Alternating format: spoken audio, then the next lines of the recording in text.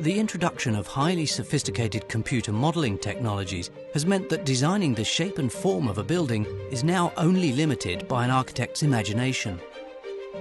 Leading architectural practices such as Foster & Partners are designing buildings to a level of geometrical complexity unheard of 10 years ago. However, while these forms can often be achieved through off-site factory-based manufacturing techniques, there are significant limits to the levels of intricacy attainable. For example, pouring concrete into a framework can go some way to fulfilling these ambitions, but the reality is that the achievable complexity is still limited.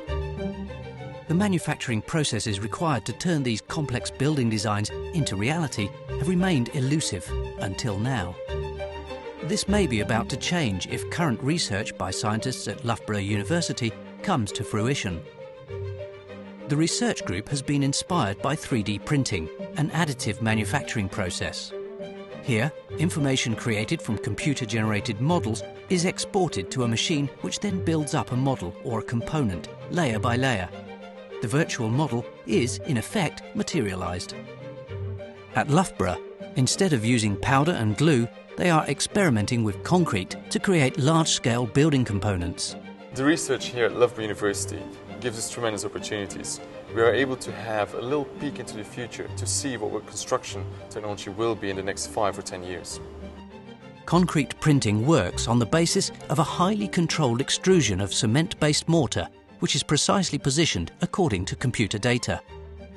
The process has the potential to create architecture that is more unique in form, but crucially, components do not have to be made from solid material, and so can use resources more efficiently than traditional techniques.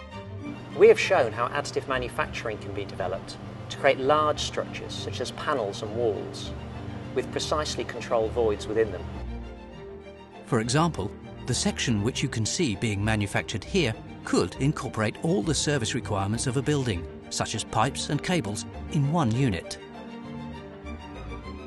This process is capable of producing building components with a degree of customisation that's not yet been seen.